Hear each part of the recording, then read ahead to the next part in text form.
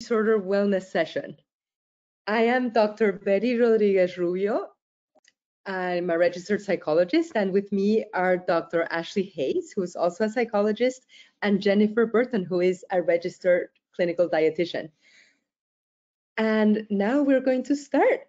So the purpose of this wellness session is to provide education on what is binge eating, as well as on what contributes and maintains it. In other words, why you can't just snap out of it. We also aim to provide you with some skills and resources that can interrupt the binge cycle. We will also give you some information on change and on how to start changing your behavior and why change is so hard. And we aim to provide a safe and supportive environment for you to reflect on your binge eating and to try and decrease the feelings of shame that many times stop us from seeking help. It is really important to note that this wellness session is in no way intended for you to diagnose yourself. If you feel like you require further assessment or further help, please make an appointment with a mental health care provider. So we have some tips for getting the most out of this webinar. So the first thing is to give yourself time to reflect on the questions and exercises presented. Also, feel free to pause this webinar as much as you need so that you can have some time to reflect on the questions. We also recommend for you to have some things handy. The first is pen and paper to reflect on the questions, and also one craisin or one baby carrot or a raisin or any other small food item. I have craisins myself, so it's dried raisins, not dried raisins, dried cranberries. So we are going to define what a binge eating episode is. And this is not overeating. In a few slides, I will talk about the difference between overeating and binge eating. So a binge eating episode is eating in a discrete period of time an amount of food that is definitely larger than most people would eat in a similar period of time under similar circumstances. What is binge eating disorder according to the DSM-5? So for those of you who don't know, the DSM-5 is the diagnostic statistical manual that we use as psychologists to diagnose.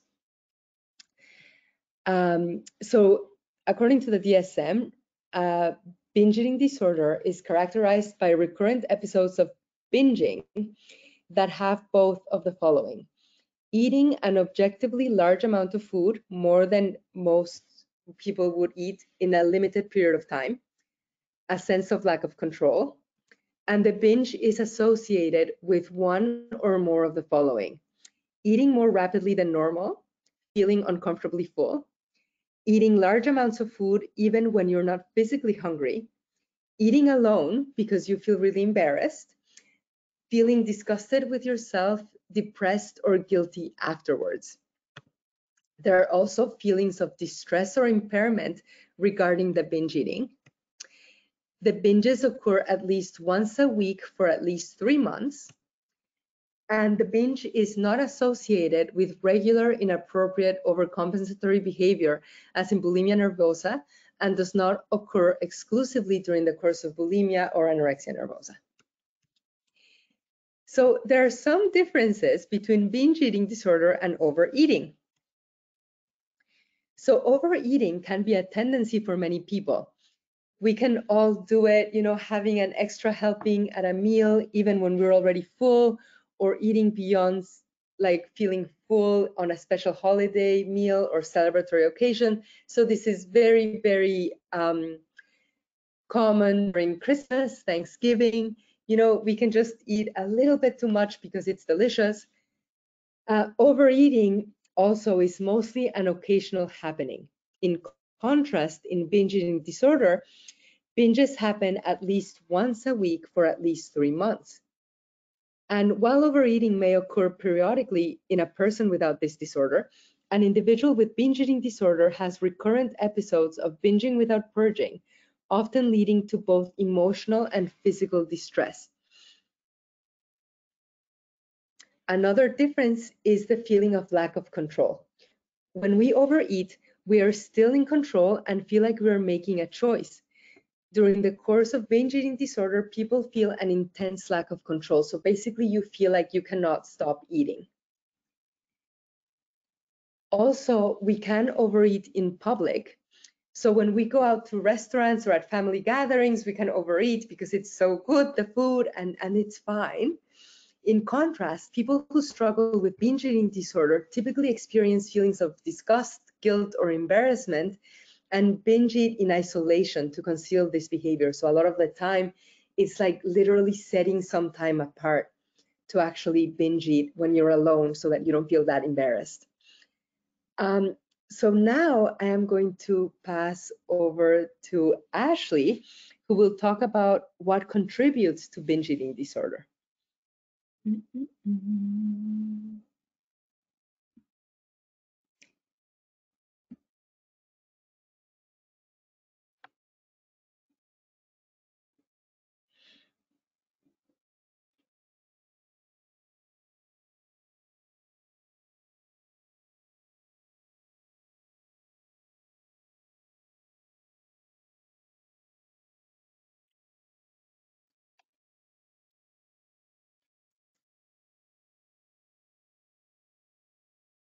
Um,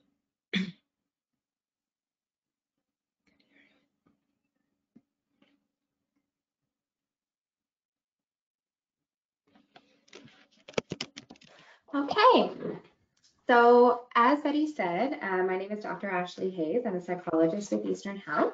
So I'm going to talk now about what contributes to binge eating disorder. So there are a range of both physiological, so physical and psychological factors that may contribute to a binge or to binge eating disorder. So the first thing is physical conditions. So conditions that are actually in your body, and I'll talk about all of these in more detail as we go through. Frequency of eating, or how often you eat. Your relationship with food. Your relationship with yourself and your body. And your emotions or feelings. So let's talk first about physical conditions. Sometimes there may be an issue happening at the physiological level that can impact your appetite. Oops. So for example, you might be taking a medication that increases your appetite, or you might have thyroid issues. So these are physical conditions that can be happening that can lead to an increase in appetite. So it can be beneficial if you're experiencing symptoms of binge eating disorder to speak to a medical doctor to rule out any physiological issues first. Another part that impacts on binge eating disorder is how often you eat. So the body struggles when it doesn't receive enough food for significant periods of time, or if there is a restriction of food over a particular amount of time. So for example, if a person doesn't eat breakfast or skips lunch, by the time the evening comes, their body is just desperate for food, and you might feel really intense cravings for food, which then puts them more at risk of a binge. And so it might be helpful for you to think of your eating schedule. So do you think you could be waiting too long between meals or snacks? And you can pause this webinar, as Betty mentioned, to think about that, or think about what your eating schedule has even been over the past couple of days. So another factor is your relationship with food. So what does this mean? So as humans, our relationship with food is a bit complicated. So unlike most other species, we don't only eat to survive. There's many rituals and meanings in every culture around food. So for example, a lot of important holidays involve eating together, thinking of Thanksgiving, Christmas, birthdays. Almost any special occasion is going to involve potentially having dinner or eating with others. Whenever we're happy or celebrating, we usually go out for food and drinks. For some of us, if we're sad or heartbroken and need comfort, we'll eat something. So think about probably every romantic comedy you've ever seen when the person reaches for ice cream as soon as something goes wrong in their romantic relationship or as soon as there is a breakup. Social situations in general involve food a lot of times. If we're bored, sometimes we'll distract ourselves with eating, thinking about eating popcorn in front of the TV or in front of a movie. And exactly, so there's other rituals around food that we might have transformed into habit for ourselves. So from these experiences, from our own experiences, we develop a complex web of thoughts, feelings, and behaviors that all relate to food. And so perhaps you can think of your own relationship with food. Has it changed since you were little? And also, what were the messages you've received from your family about food? So you can take a moment to reflect on this as well.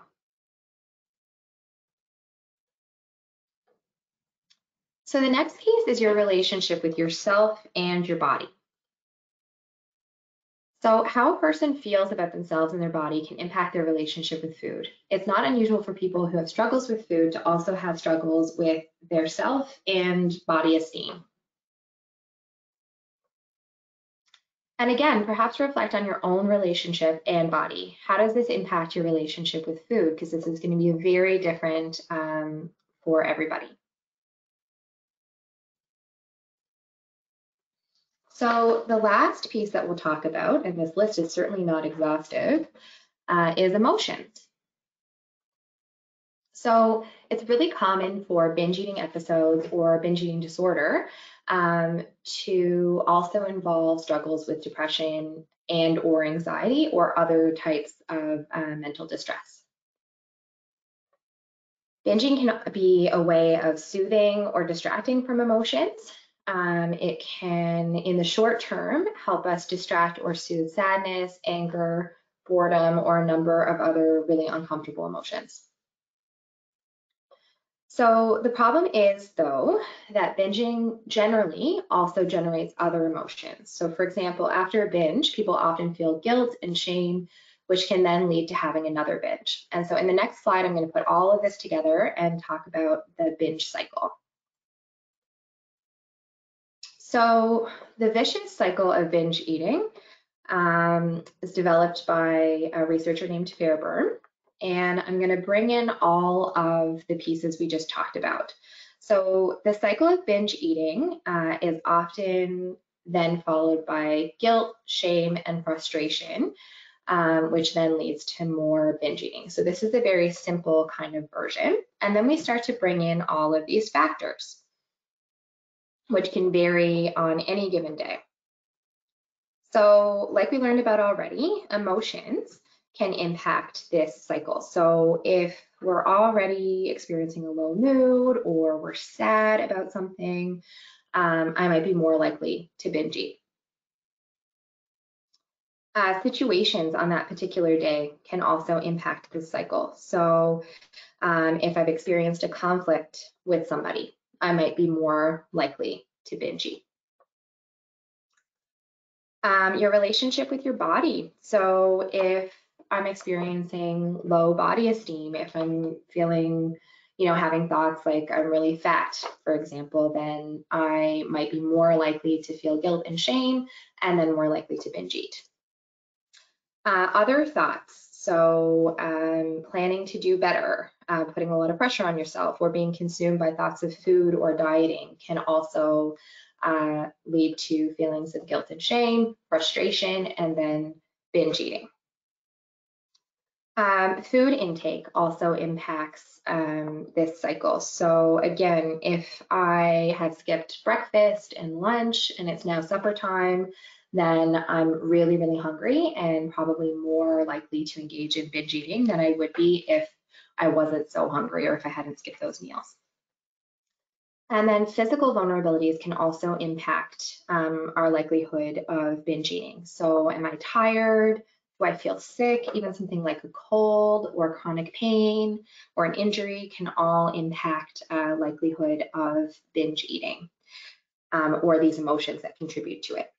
So I really encourage you to pause the webinar and take a few minutes to jot down some of the factors that make you more vulnerable to binge eating episodes. By increasing awareness of this, it really helps you plan ahead with coping strategies, which we're going to talk about next.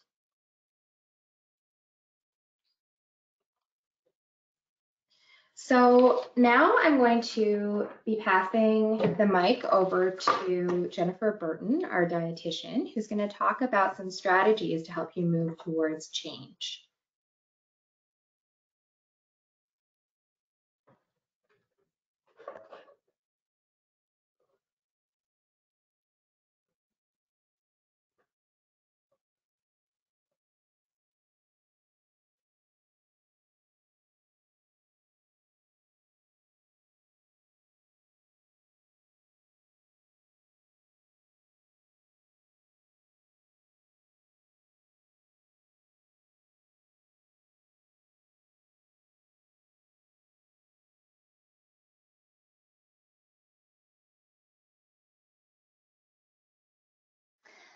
Hi there, this is Jennifer Burton here. So one of the strategies to aid someone who's experiencing binge eating is to look at the nutritional piece and try to find out, are there any patterns in your day-to-day living that may be contributing to binge eating? Because generally, if the body doesn't have the food it needs, bear with me, sorry.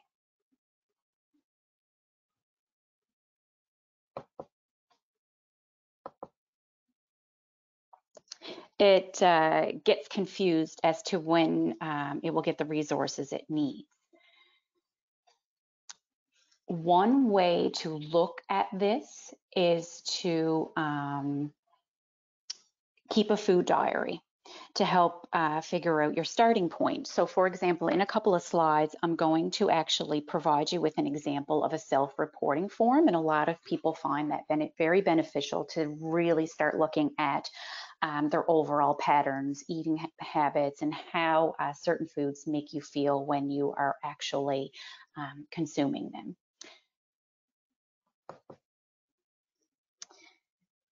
So some things that the food diary may help you look at. Are you eating regularly? Like Ashley said, sometimes some people aren't eating their 3 meals a day, or are cutting out snacks, or only eat 2 meals a day. So when you start to do the self-reporting form, you may notice some trends that you are engaging in from day to day that can help you along. So a good way to do this is to really look at what you're doing from day to day is to consult with Canada's Food Guide, and a dietitian can help you with that. Or also on Health Canada's website, there's Canada's Food Guide has a new website now where you can kind of get some little tips and recipes and those types of things. So our next slide, we're going to look at the food guide itself. So I apologize for the busyness. So this is the newest Canada's Food Guide. So in the center of the screen, you can see basically a plate. Okay, so you have, so if you look on the left-hand side of the food guide, you can see the half of your plate should basically be a variety of fruits and vegetables. And it doesn't mean, okay, yeah, I'm going to have vegetables for breakfast along with fruit, et cetera, et cetera. It's just, it's important to choose a variety there. And they're an important part of a healthy eating pattern. And eating a variety of fruits and vegetables can also lower your risk of heart disease and other health-related issues. So if your intake is generally low in fruits and vegetables, this could be a place to start, okay? Or maybe if you haven't tried a new veggie, that might be something that you can try. Maybe even if you could make half your plate vegetables and fruit like broccoli, carrots, blueberries, strawberries, peppers, etc. They're great fillers. They're high in fiber, and they're very, very nutritious. And then the general recommendation too is to choose more whole or cut vegetables rather than canned vegetables where you as often as you can, or frozen. And then fruits more than juice. Even frozen fruit would be a good choice. On the right hand side of your plate would be on the top right hand corner would be your protein foods. So 1/4 of your plate should be your protein foods, such as lean meat, chicken, nuts, seeds, lentils, eggs, tofu, yogurt, fish, and beans. So there's a change in this food guide compared to the older food guide, where dairy had its own group. However, so they've got yogurt, milk, that sort of thing included in the protein group now. So some of the great choices could be, your almonds, your cashews, your nut butter, sunflower seeds, peanuts. Eggs is a great high protein source. And the general recommendation is to try to choose, if you're going to have beef, pork, wild game, that sort of thing, choose some leaner cuts. And same thing with turkey and chicken. So technically speaking, your plate should only consist of the quarter of your plate should be protein foods, okay? Some other good choices would be fish and shellfish, the fatty fish, trout, shrimp, salmon, scallops, sardines, and mackerel if you like them. And then the lower fat dairy products are also very, very good for you. Milk, lower sodium, lower fat cheeses, yogurts, those types of things.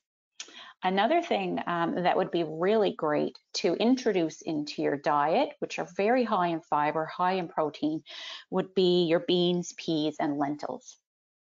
So, and explore maybe some new ways of eating these foods. Another thing would be that's in your protein group would be your fortified soy beverages, tofu, soybeans, and other soy products. So that's your protein foods.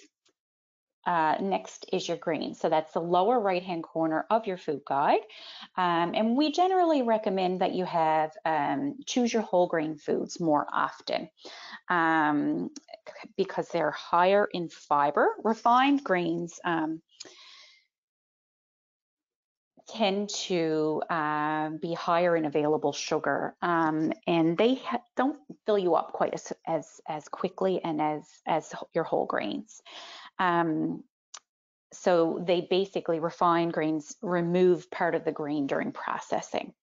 So whole grains have more fiber, and they also can lower your risk of some health-related problems like stroke, bowel cancer, colon cancer, heart disease, and type 2 diabetes. And people with binge eating disorder who've been living with this for a while are generally more at risk of developing some of these issues. So if you look at this food guide, and if there's something, once you start recording your intake on the food log, which I'll show you in a couple more slides, you can really say, okay, pick it one little meal at a time, a snack at a time, and say, okay, I'm going to make some healthier choices for my overall health.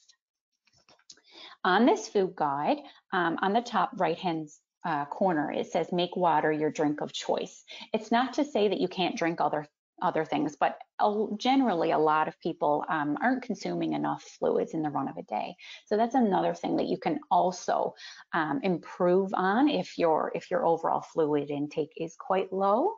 And also too, water can help your body digest the other foods, especially if you're starting to have a little extra fiber in your diet. The water is always really good. But also too, one thing that's not mentioned in this food guide, particularly on the front, is your fats. So when you're preparing your food, or even just toast, that sort of thing, it's important to include some healthy fats in your diet. So nuts and seeds are also a form of fat. Avocado, soft margarine, and oils such as corn, olive, canola, peanut, sesame, soybean, flaxseed, safflower, and sunflower are also very good choices.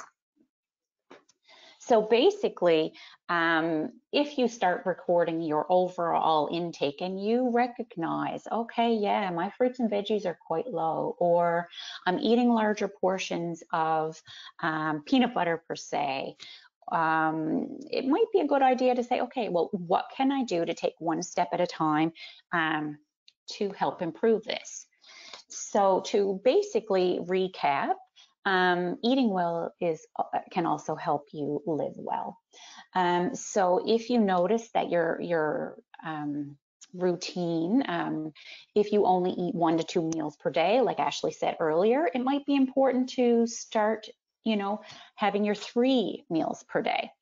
Another thing I notice oftentimes, people who have been diagnosed with binge eating disorder, a lot of times are thinking, well, I have to be good earlier in the day, and you're trying to optimize, trying to not overdo it in the morning, just to try to delay the binge eating, that sort of thing.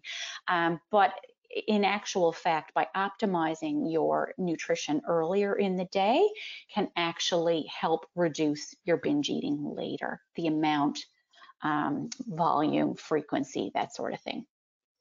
And like I said in the previous slide, if you're not balancing your meals currently, it might be something you might want to try. So include the variety there, your fruits and veggies, your protein foods, and your grains.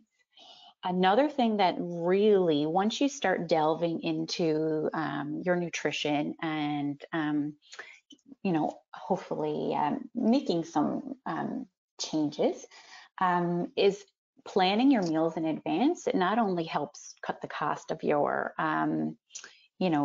sometimes can actually prevent you from grabbing last minute things. Planning your meals in advance and cooking more often, and cooking with ones that are friends, family, that sort of thing. Using food labels where possible. As I said before, we generally recommend lower fat foods such as dairy, cheeses, milk, cheese, yogurt, that sort of thing. So that's often beneficial too. And a dietitian can help with this. So if you have been diagnosed with binge eating disorder or suspect that you do, you could always visit your medical doctor and ask for a referral to a dietitian, and they can help you with that. So this is the self-monitoring form, which a lot of people find this very beneficial. One, to kind of have a little look at the times that you're eating, and the amounts, what it is you're choosing at breakfast, where are you eating these things, that sort of thing, and how did it make you feel? That can be tricky for a lot of people. However, you can start to notice particular settings that may be triggering for you, or particular foods that may be causing issues. And another thing too is, are there certain times that your binges are happening, certain locations that your binges are happening? And when you're actually using the self-reporting form, self-monitoring form, if you have healthcare providers that you're currently seeing, they can help you look at these patterns as well. But it's also a very useful tool for you to use on your own and really start identifying some trends or some positive changes that you're making. And on the bottom is like, if you've exercised, what have you done and what type? So I'm going to pass the presentation back over to Betty.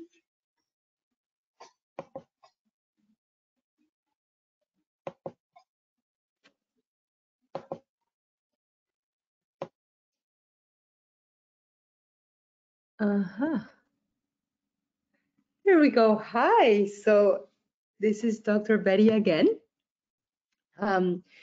So now we're going to talk about, after seeing all the things that you can do in terms of being able to know what to eat that Jennifer was mentioning, which is so important. Now we're going to reflect on how we think impacts our relationship with food. Because many times we might have a range of thoughts, food. So, or about, so for instance, with food, sometimes we're obsessing about food, thinking about food all the time, labeling food as good or bad, which is very common. We might also have a range of thoughts about ourselves. For instance, our ideas of self-worth. For example, if you only feel worthy if you are a certain weight or size. We might also have a range of thoughts about our body. So ideas about the ideal shape or size. And there is hope, guys. We can manage these thoughts using different frameworks and different strategies. So the first framework I am going to talk about is cognitive behavioral therapy. The next is acceptance and commitment therapy. We'll talk about diffusion. And finally, we're going to talk about mindfulness, and we're going to do a little exercise for each of them. So with cognitive behavioral therapy, basically what CBT says is that what we think can have an impact on how we feel and how we act. So for example, the situation, I overate. So I can go in two different directions. The first one is, I think, oh my God, I've blown it now, which will lead to feelings of sadness, shame, or guilt. And this can lead to behaviors and actions. So for instance, we stay in bed and we feel so, give me a second. We stay in bed and we feel so much shame. And I say, you know what, I'm never going to overeat again. Of course, the next time that I feel badly, I might overeat anyway. But look at what happens when the same situation, I overate, but I have different thoughts about it. So the thought is, oh, that was a lapse, but tomorrow is a new day. So, we might feel a little bit of self-compassion, self-kindness. It's a bit more relaxed.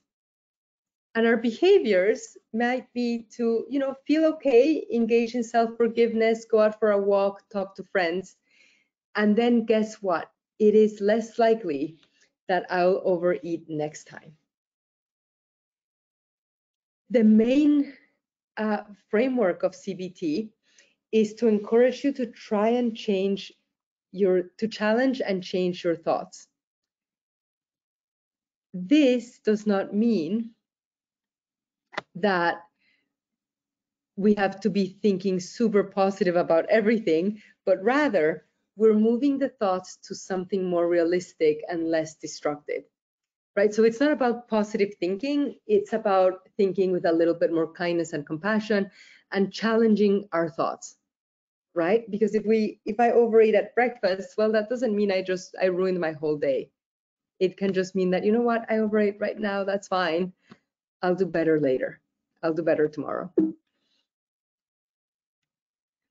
And now we're going to watch a little fun video.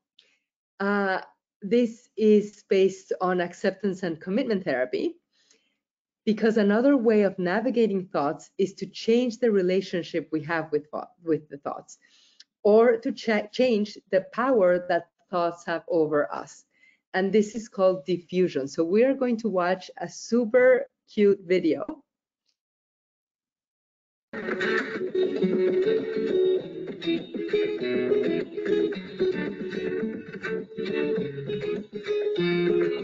Oops. Oh no. Sorry. Oh. Okay, we're doing it again. Sorry, guys.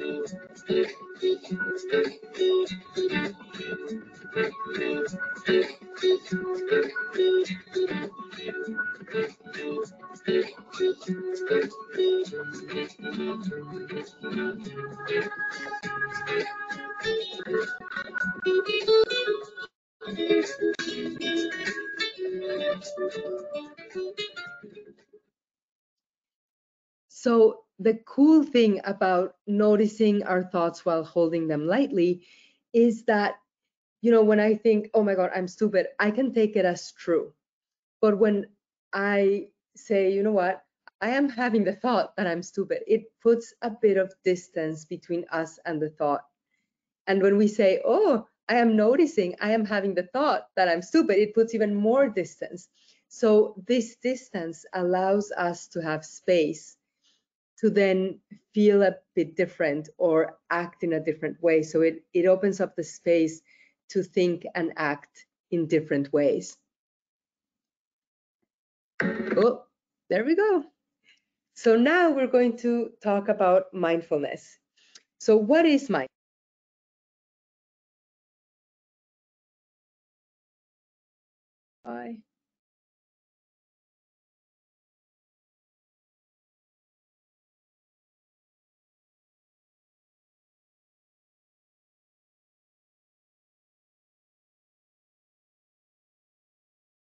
Okay, somehow I got muted, but now I am unmuted, so we can go on and talk about mindfulness.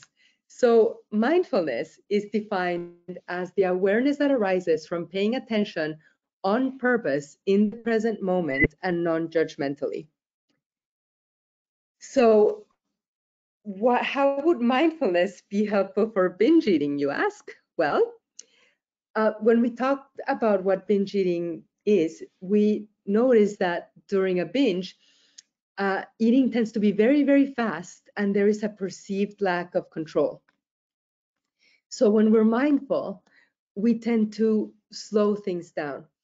During a binge, a person is not in the present moment, and mindfulness involves being in the present moment. This does not mean that you are not thinking or feeling, but rather that, so when you're mindful, it doesn't mean that you're not thinking or feeling, rather it means that you're having thoughts and feelings, noticing the thoughts and feelings and returning to the present moment. It also means that you are slowing down, you're paying attention on purpose, and in a non-judgmental way. So that can help with the feelings of shame. Mindfulness has also been demonstrated to be a very helpful intervention for binge eating. And now we're going to practice. So what I'm going to ask you to do now for the mindful eating is to please get your small food item. And we will use this item for the following practice. I am using a craisin, so I will talk about the craisin, but you can use any food item you feel like using. Are you ready? Okay, so let's do it. So first you're gonna take a really comfortable seat, feeling yourself on the chair, maybe closing your eyes for a moment. And you're going to inhale and exhale. And inhale. And pause. Exhale. And pause. And inhale. Pause and exhale and pause. And now breathing at your own rhythm, maybe trying to breathe a little bit slower than you would normally, allowing yourself to feel really present in this moment. And when you're ready, take your praise-in or small food item and open your eyes and just bring your attention to this tiny piece of food. Perhaps think of the journey it must have taken to get to your hands, how it was lovingly grown with sunshine and water, and then transported all the way to where you are. Think about the journey this little craisin took to get to you. And now you're going to look at this craisin and observe its texture, if the light shines on it, if it's a little bit wrinkly. Just take it all in. Maybe imagine that this is the first time that you see a craisin. Really explore it. And now, with all your awareness, smell the craisin.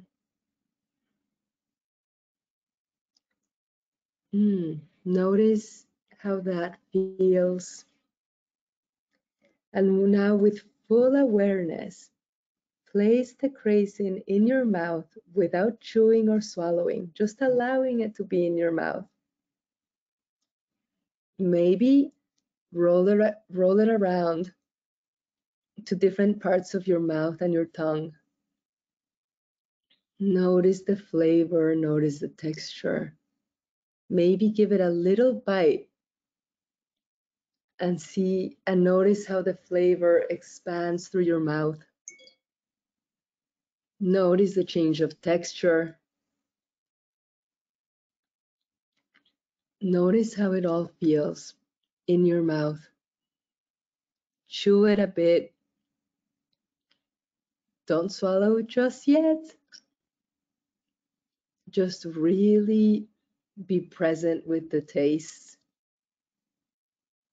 And when you're ready, you can swallow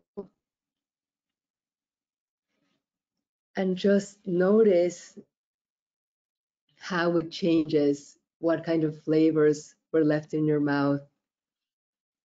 Connect with your body and your breath to notice your experience in this moment. And now close your eyes for just a moment, one more time.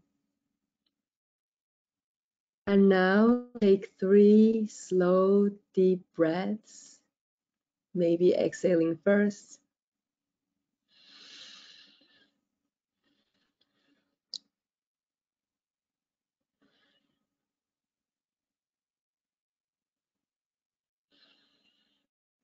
And when you're ready, open your eyes.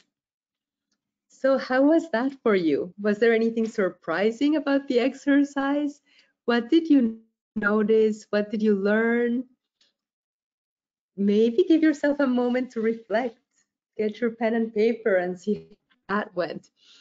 Because one of the things you can do is whenever you feel like you want to binge eat, this is a wonderful exercise to actually eat in a more present, focused, non-judgmental way. So now we are going to talk about feelings, and I am going to give this to Ashley one more time.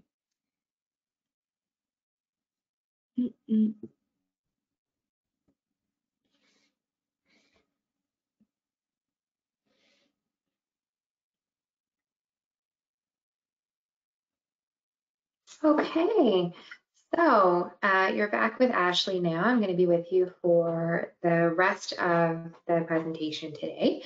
So now I'm going to talk about feelings or emotions. So feelings or emotions can often contribute to urges to binge eat. We talked about this earlier, and we're going to talk a little bit more about what we can do about that, what we can do to help with dealing with really strong, uncomfortable emotions.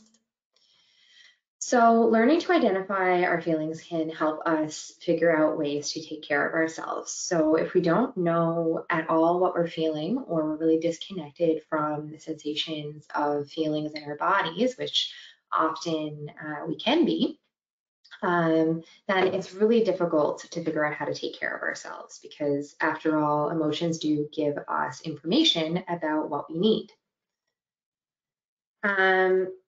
So sadness, even though it can be really uncomfortable, actually signals a need to connect with others, or that we need to self-soothe. So if you don't know what self-soothing is, don't worry. We're going to talk about that and exactly how to do that in one of the upcoming slides. Anger, for example, again, often experienced as a really uncomfortable or quote unquote bad emotion, actually signals a need to set a boundary. So for example, if someone has done something to hurt you, or in a really extreme case has maybe called you a name or something like that, and you feel angry, that actually might signal a need to set a boundary with them, to let them know that that's not okay. So paying attention to our emotions can actually help us figure out if certain situations in our lives are working for us or not working for us. So Betty just introduced us to mindfulness, and we can also take this skill and use it to help us improve our skill at identifying an emotion. Often binge eating is used to sort of distract or numb out from an emotion. So we're going to work on how we can reconnect with our emotions a little bit at a time. We can also use self-soothing and self-compassion to address sadness or other challenging emotions. So we don't just need to notice them and then sit with that. We can actually use tools to help us kind of deal with them, or change those emotions a little bit, or make them less intense. So I'm now going to lead you through another exercise that's going to combine a little bit of mindfulness of your emotion to help you notice what you're feeling, and also some self-compassion. So for this exercise, again, I'm going to invite you to first either close your eyes, or if that's not comfortable, lower your eyes and pick a point on the floor, or in front of you somewhere that you can focus on throughout this exercise, so you're not sort of looking all over the place while you practice this exercise with me. I'm also going to ask you to get comfortable in your chair in such a way that you can feel comfortable yet alert during the exercise, and to be rather still. It's okay if you move a bit. We want to kind of cultivate some stillness right now. So first of all, I want you to bring to mind a situation in your life that's difficult. So not the most difficult situation in your life, but maybe something that happened over the last little bit, over the past week or so, that caused you a little bit of distress. This could be a conflict with someone, a small argument, something that happened at work or in another place in your life that led to an uncomfortable emotion. So I really want you to bring this situation to mind. Think of where you were, who was there, what was happening, and really pay attention to what sort of emotion is coming up, what sort of feeling is coming up for you right now. And I want you to look into your body and notice what kinds of sensations are coming up. And if your mind drifts back to your thoughts, just bring it back to your body and what sorts of sensations or feelings are there. And there might be lots of different sensations. You can kind of take a small scan from head to toe and notice what feels the strongest right now. So you might notice, for example, a tightness in your chest, could be a heaviness or a different feeling somewhere else, but there's probably something coming up for you. And I want you to just notice this sensation for a moment. Notice where it starts and where it ends. And try to be like an explorer who's very curious about learning as much as they can about this emotion. If you had to draw a line around the sensation, what would it look like?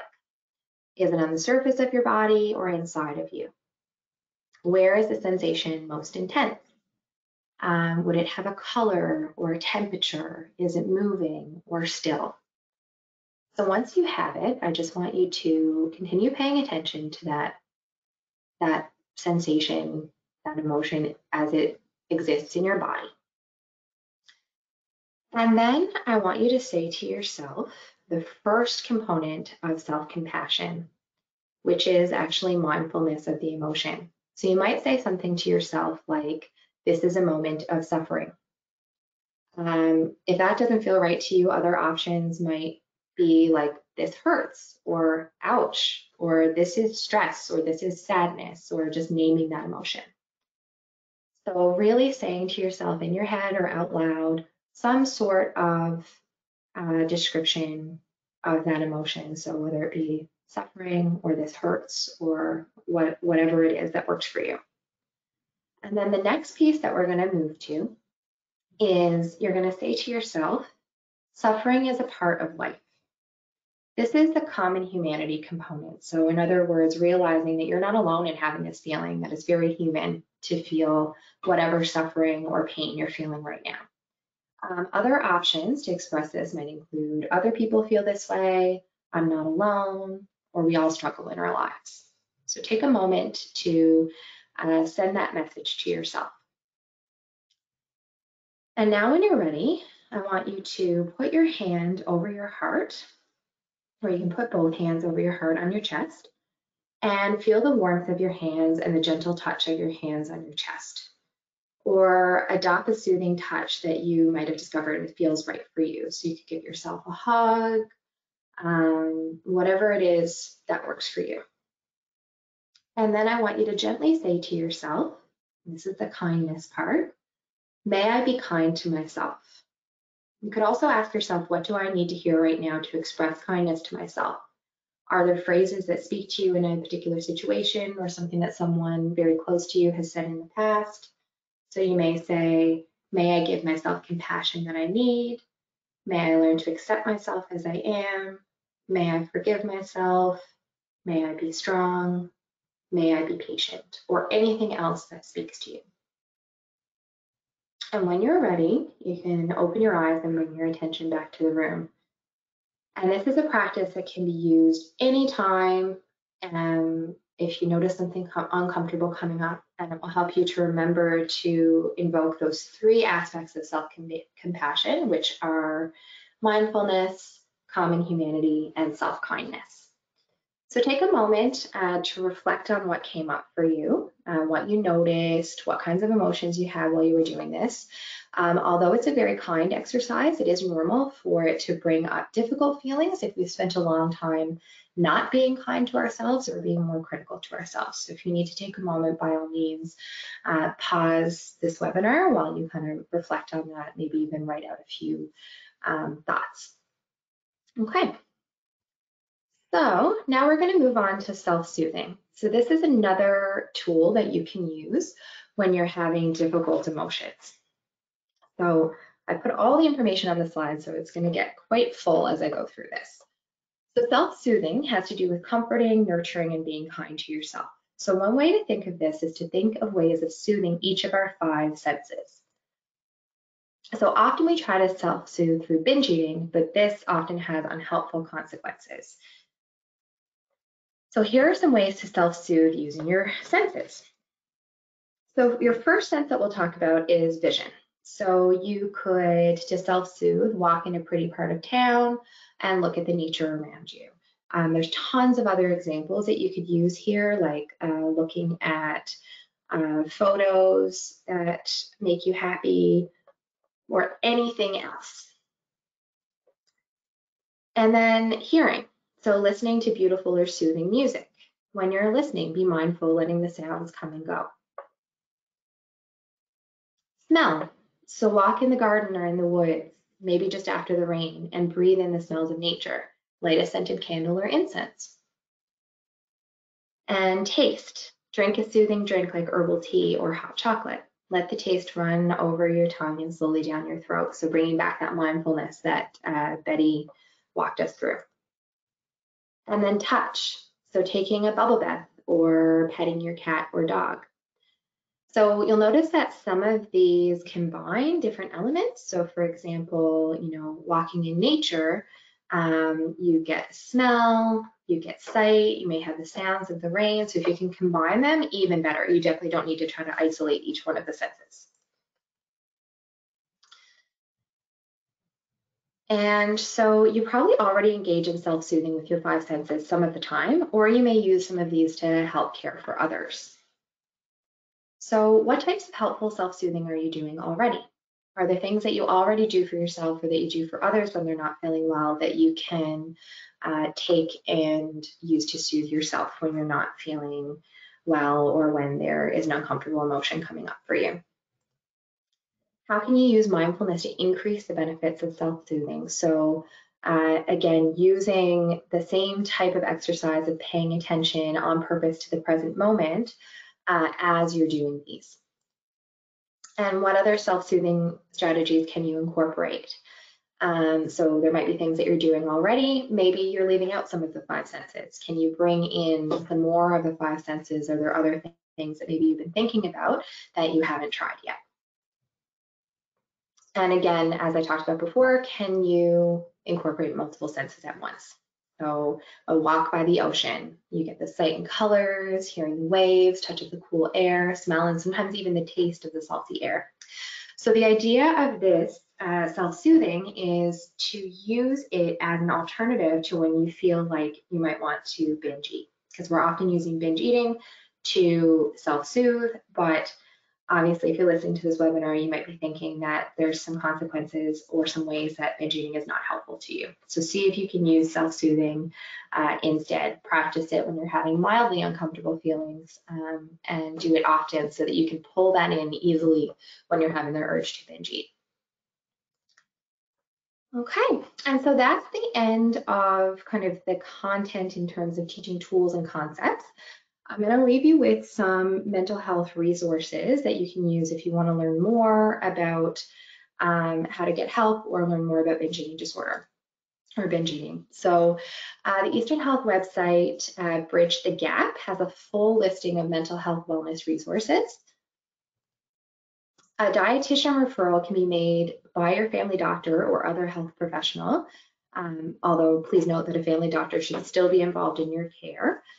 Because of some of the physical health consequences that binge eating can have.